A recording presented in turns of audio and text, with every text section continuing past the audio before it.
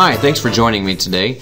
In our list of tiny tutorials this week, we're going to cover a little bit about Google Chrome.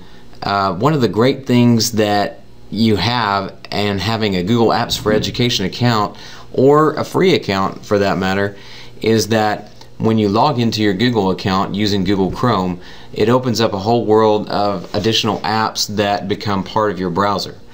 And we're going to take a look at that and explore it real quickly here. If you go to the top of the page, once you log into Google, you'll see at the top right, you'll see your login and your account.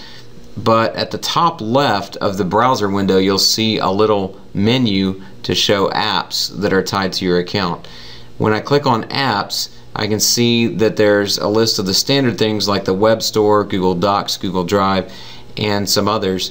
And if you click on Web Store, it takes you to a place where you can browse through featured apps that can be added to that account. And there's tons of different things in here. And as far as a classroom teacher is concerned, there's a lot of productivity apps that can be used for educational purposes.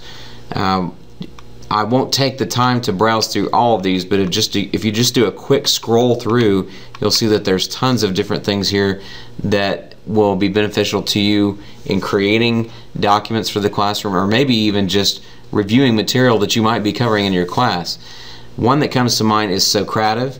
Socrative is actually one of those online web apps that you can use in place of clickers. A lot of teachers have purchased clickers to use as a student response system in class, and they cost quite a bit of money.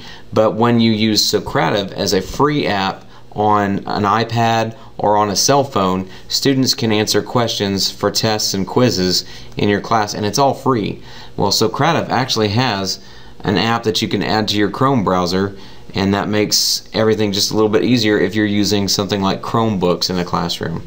All you have to do to add this app to your Google Chrome account is to click on the button at the top where it says free, and then it says add Socrative, and I click add, and then it goes back and it reloads my page, and you see it's popped up right there in the list of my other apps.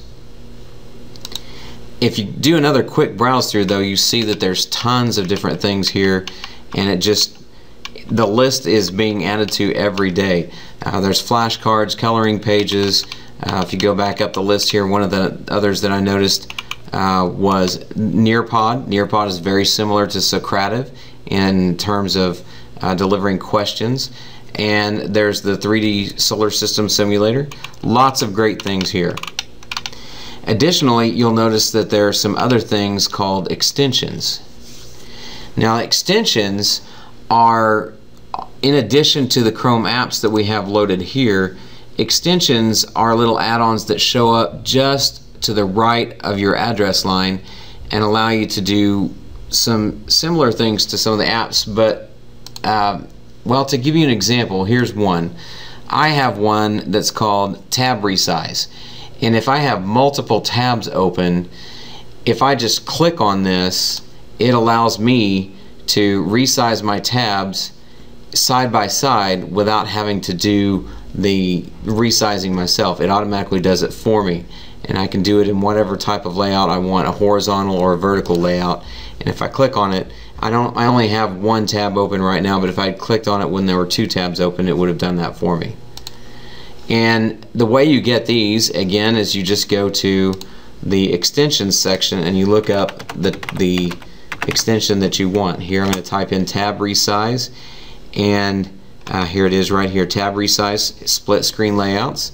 And I've already got it, so it's asking me to rate it, but if I'd wanted it, I'd just click free, and then it shows up at the top right of my screen. And then finally, going back to the Chrome Web Store, one of the other things that you may have noticed on my tab was that I had this fancy background theme here. And if you scroll to the bottom and click on themes, you'll see a list of different themes that have been created by Google, but others that have also been created by users like you. And you can add those themes to just add a little bit of, personality to your Chrome web browser. Well, that's it for now. If you have any questions, feel free to watch this video again or check any of our other tiny tutorials available on YouTube.